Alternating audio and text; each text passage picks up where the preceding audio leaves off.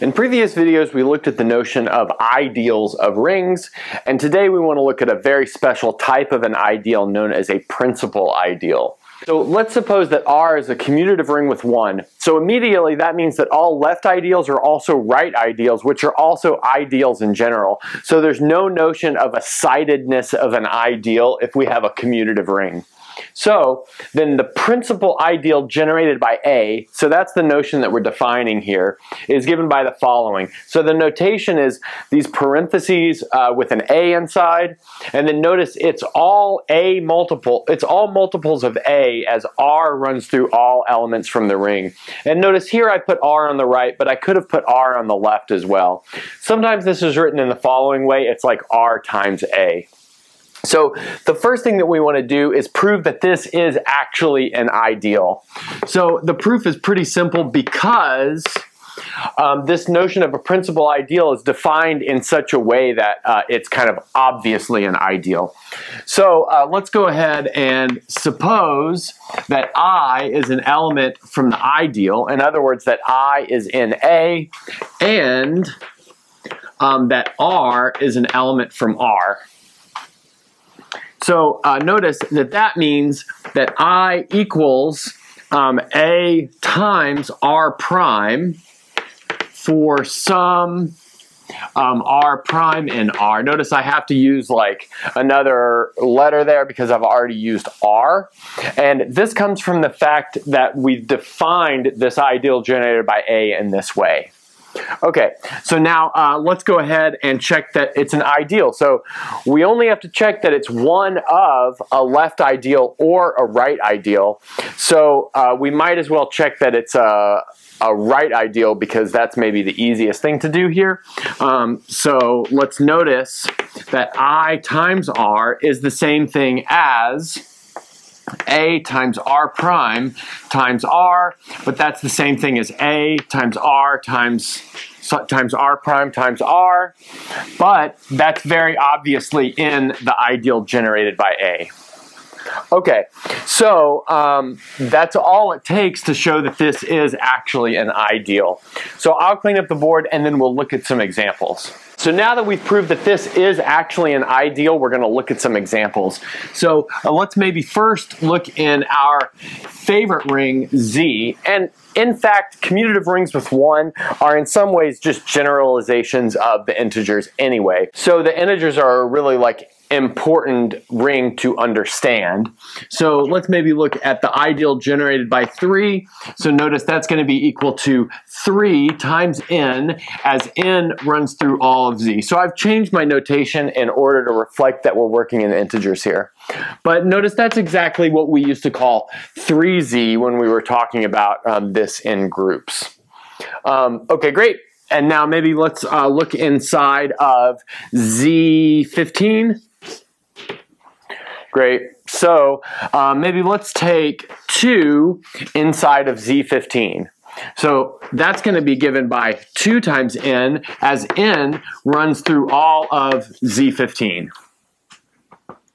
But the easiest way to do that is just to actually find all multiples of 2 inside of Z15. So notice we'll have 2, that'll be like 2 times 1. Actually, let's start with 2 times 0, which is 0. Then we have 2 times 1, which is 2. 2 times 2, which is 4. 2 times 3, which is 6. 8, 10, 12, 14. So that's 2 times 7. 2 times 8 is equal to 16, but 16 is 1 in Z15. 2 times 9 is equal to 18, but 18 is equal to 3 in Z15. And now you can see where we're going. 2 times 10 is 20, but 20 is the same thing as 5 in Z15. And then we have 7, 9, 11, and 13. But notice that's going to give us all of Z15. Now let's look at maybe one more example. Let's look at the ideal generated by 5 in Z15. So that's going to be equal to 5n, as n runs through all elements of Z15.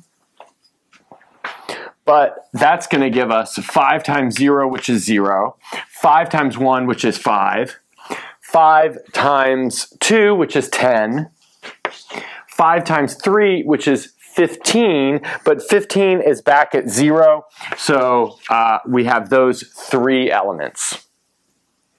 So now notice that 2 is relatively prime to 15, which also tells us this fact: 2 is a unit in Z15. In other words, it has an inverse inside of Z15. We actually noticed that 2 inverse was equal to 8 because 2 times 8 was 16, which is 1 in Z15. And this is an important property that if we look at the principal ideal generated by a unit, we're always going to get the entire ring. So I'm actually going to prove that on the next board. So I'll clean that up and then we'll prove that important result. So here's the result that we want to prove. If we have an element from A from R, and we generate the principal ideal from A, that ideal is equal to the entire ring if and only if A is a unit inside of R. Let's recall that a unit means that A has an inverse. Okay, so let's go ahead and look at the proof. So let's do this forward direction first. In other words, we're going to suppose that A is in R with A is equal to the whole thing. So in other words, the principal ideal generated by A is equal to the entire ring. So notice that means that every element from the ring is inside of A, including the identity 1. Because we've assumed that we have the identity 1 here. So what that tells us is that 1 is inside this principal ideal generated by A, which means 1 is a multiple of A. In other words, there exists some B in the ring, actually let's maybe call it R in the ring, such that A times R equals 1. Remember, the shape of everything in this principal ideal is a multiple of A. So we have A times R equals 1, but what that means is that A is a unit. And, well, what's its inverse? Well, it's whatever element from the ring that brought us back to this identity, given the fact that this principal ideal generates the whole ring. All right, great. So we've finished that direction of the proof. And the reverse direction is actually going to be very, very similar. And it's going to follow exactly in reverse. In fact, these are all if and only if statements, so there's actually not much to do, but I'll write it down just to be thorough. So let's suppose that A in R is a unit. So what that tells us is that there exists some R in R such that A times R is equal to the identity. Great. But that tells us that this identity is inside of the principal ideal generated by A. So now let's suppose that B is in the ring and it's arbitrary. Now, since 1 is in the ideal and B is in the ring, that tells us that B, which is equal to B times 1, is also in the ideal by the absorption property of the ideal. But notice what this just showed us. This just showed us that the ring is a subset of the ideal. But the ideal is obviously a subset of the ring, so that tells us that the ring is equal to the ideal, which is exactly what we wanted to show. Okay, I'll clean up the board, and then we're going to explore the ideals of Z. So to finish this proof, we're going to show that every ideal of Z is a principal ideal. So this makes Z something called the principal ideal domain. Now we're going to explore principal ideal domains a little bit more thoroughly later, but this is a nice introduction to the notion. Okay, so here's how we want to do this. Let's go ahead and suppose that I in Z is an ideal. And then what we want to do is take the smallest positive element from the ideal and take n in the ideal to be the smallest positive, and I should really say here not positive, but non-negative element. Okay, good. So there are a couple of things to answer immediately, and one of them is, how do we know that there are any non-negative elements? Well, that's actually easy to see. Notice if we have a negative number inside of the ideal, then we can just multiply that negative number by -1, which is an integer, and then by the absorption property, the absolute value of that negative number will also be in the ideal. So this ideal is going to include positive and negative numbers by that kind of strategy. So from here, we have the following claim, and that is that I is equal to this principal ideal generated by n. Okay, so our proof of this subclaim is going to go in the following way. First, we're going to notice that one of the inclusions is fairly easy, and that is the principal ideal generated by n is obviously a sub-ideal of I. Again, that's like pretty easy to see. Notice everything in n is going to be in I by the fact that both of them are ideals. So the next thing we want to do is show that I is contained in n. So let's go ahead and suppose that m is an element from the ideal I, and use the division algorithm.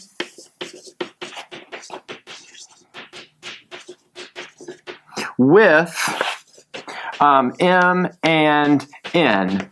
So that's going to give us the following type of equation. It will give us m equals n times q plus r, where r runs between 0 and n. It can include 0, but it can't include n. Okay, good. But notice what that tells us is that we can write this number r as m minus n times q, which is an element from the ideal. How do we know that it's an element from the ideal? Well, m is in the ideal, and n times q is in the ideal, given that n is also in the ideal. So since we have a closure, this type of closure property for ideals, we're good to go here. Okay, great. But notice we found an element in the ideal that is smaller than n. So what that tells us is that this r needs to be equal to 0. So that means r is equal to 0. But if r is equal to 0, that tells us that m equals n times q. That means that m is an element from the ideal generated by n. Great. So that tells us that the ideal I is a sub-object of the ideal n. And then this together with this tells us that these two ideals are the same. Now I should say here that we've glossed over the fact that if n is equal to 0, then this doesn't quite work, because notice there are no such r's that satisfy that. That's an empty relation up here. So I'll just say that if n is equal to 0, then I'll let you guys work out on your own that if the smallest non-negative element is actually 0, that tells you that this ideal itself is really just the 0 set. So it's like a trivial ideal. It's not super interesting. Okay, so this is a good place to end this video.